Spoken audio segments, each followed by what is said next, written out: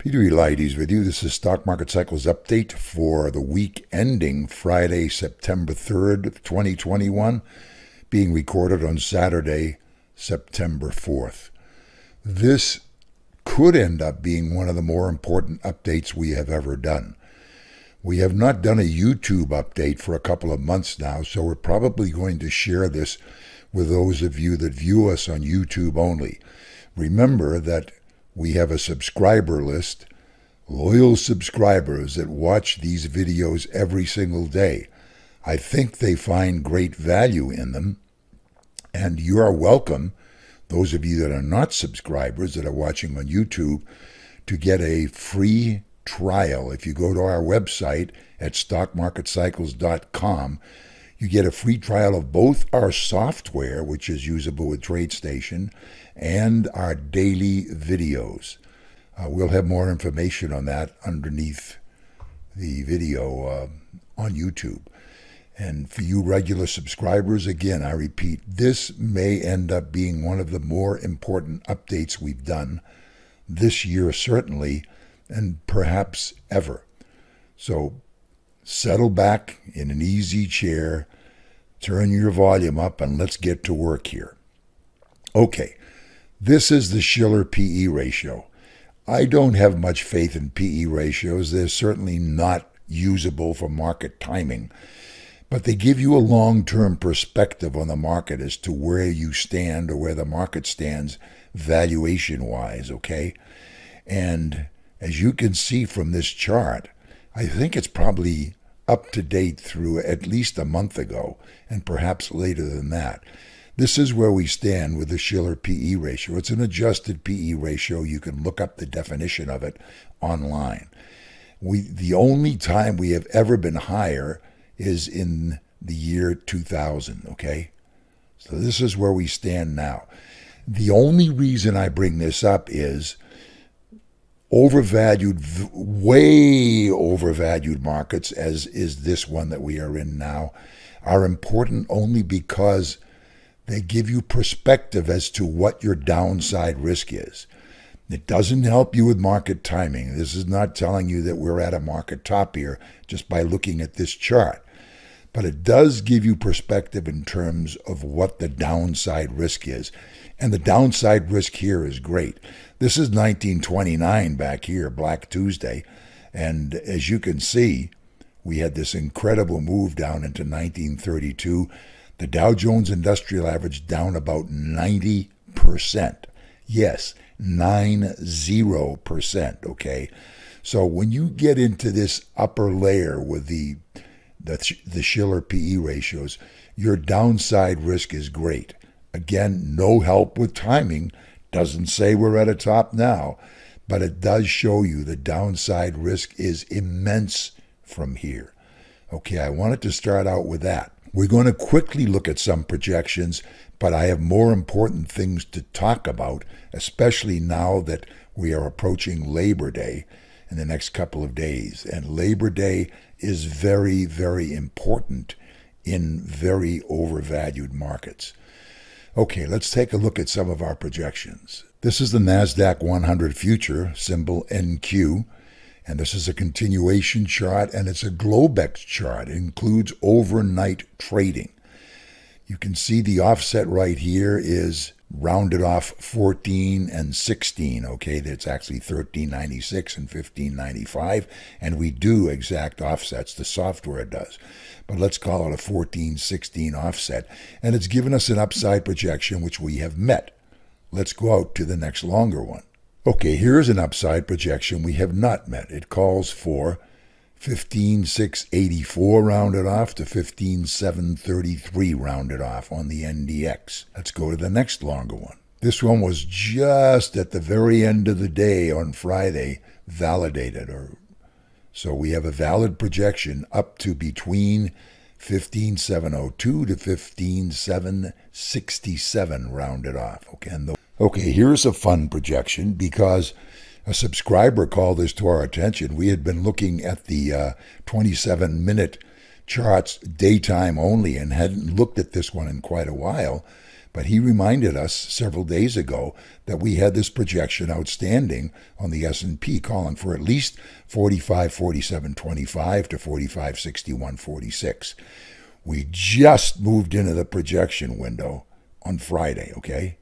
That was early in the morning on Friday. We got to a high of 45.49.50 inside the window. Here's one that was given late in the day on Friday, and quickly it's 45.42 to 45.51, lower than the one we just showed you. But that was called into question late in the day. If we had gone down just a little bit more, it would have invalidated this upside projection. Anyway, those are where the projections stand. That's not what is important here. I want to spend the rest of this update talking to you about Labor Day and overvalued markets, usually overvalued markets, but sometimes just the Labor Day holiday itself. And let's start out by going to a Dow chart. First, let's look at the two most overvalued markets previous to where we are right now. And one can argue now, if you go and take a look at the Husband Econometrics page, which I have pointed out to you before, he does great work with valuation and shows that, according to his valuation technique, this is the most overvalued market in history. Yes, greater than 2000 and greater than 1929. But let's take a look at those 2 years, okay? Okay, here's 1929, and here's the top in 29. Let's take a closer look at that. The date, September 3rd, 1929. You know when Labor Day was in 1929? Well, it just happened to have been September 1st, 1929. Excuse me, September 2nd of 1929. That was a Monday of Labor Day. The very next day, the Dow Jones Industrial Average closed at 381.17. Over the next Fibonacci 55 trading days into this bottom in November, the Dow declined 47.9% in 55 trading days. You can see it very clearly here how that happened. The decline started pretty easily for the first week or two. Then it picked up an acceleration, one quick rally, and then boom, this was called the crash in 1929. That happened in late October. We had a little rally, actually that was a pretty big rally for a day or two, and then into the low on November 13th, 55 trading days, 55 Fibonacci trading days later. So that's what happened the day after Labor Day in 1929. Let's go to the year 2000, which one could argue is the second most overvalued market in history prior to the current one. Okay, now most of you know that the market tops in 2000 came in January for the Dow and for the S&P and the over-the-counter composite in March. But most people do not know that going into September of that year, we rallied back very nicely and everyone thought that was the end of the decline. This is September 6th right here. So the top in 2000 after the January-March top, the fall top in 2000 came the S&P the day before Labor Day, on the Dow Jones Industrial Average 2 days after Labor Day. I'm reading notes here, so excuse me if I look down because I took some copious notes in terms of what these days and percentages and numbers were. On the Dow Jones Industrial Average, there was one close 0.2% higher than this Labor Day close, and that occurred almost a year later on May 21st of 01. There was one day 0.2% higher.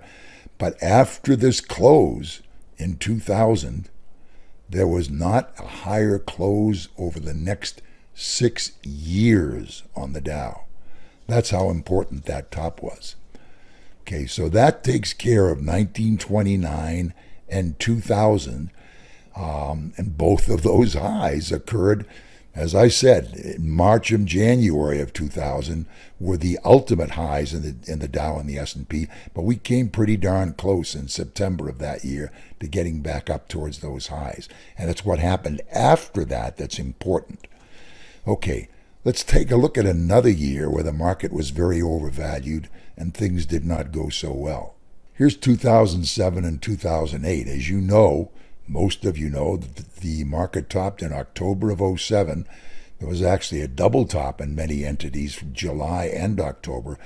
But again, most people don't know that if you go to the next year, 2008, and go into Labor Day of the next year, okay, Labor Day in 2008 was Monday, September 1st. That was in between these two bars here. So this is the bar after Labor Day, and this is the Dow Industrials, okay? It closed at 11,517, rounded off. The next day, a little bit higher, closed at 11,533. And this is what happened after that. A massacre, okay?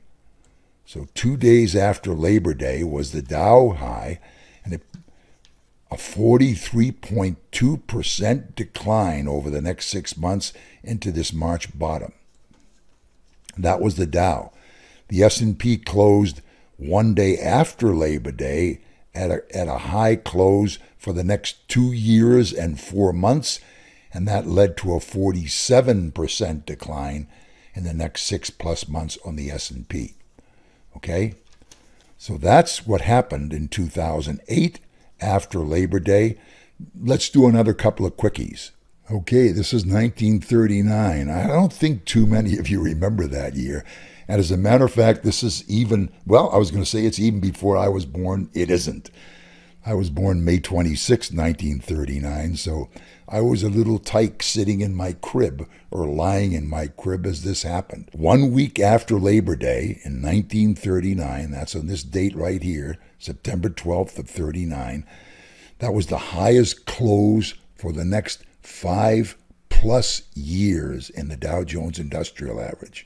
And it led to, boom, into the 42 low, a 40.4% decline.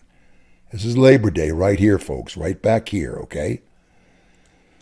How about going back to 1932? Because there was an important bottom in 32 off the 29 high. Here's the huge decline. Here's the 29 high right at Labor Day, and here's the 32 bottom in July of that year.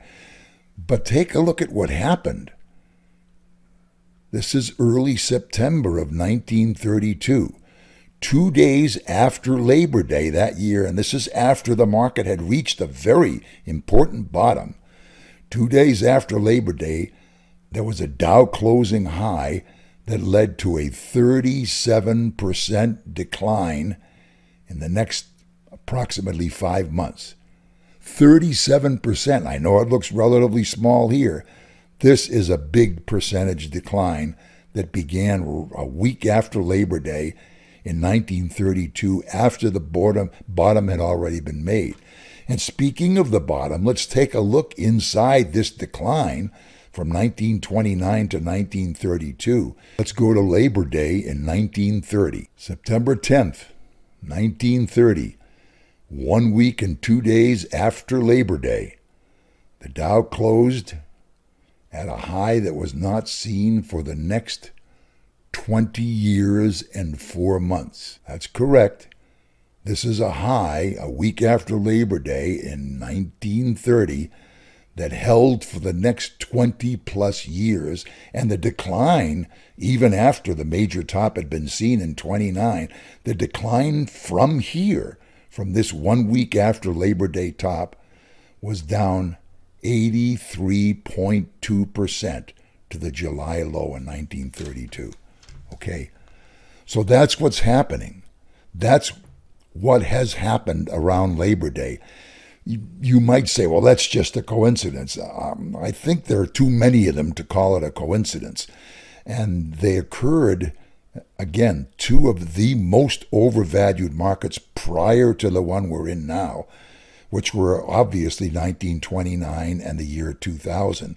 I showed you what happened after those Labor Days in those 2 years. So I wanted to call all of this to your attention because I believe that we are set up now in terms of all the projections that I look at a lot of the technicals that I look at, the sentiment that we see out there in terms of so many things. We are set up for that kind of top. The kind of top that I showed you has occurred around Labor Day over the past almost 100 years or so. So, very important message.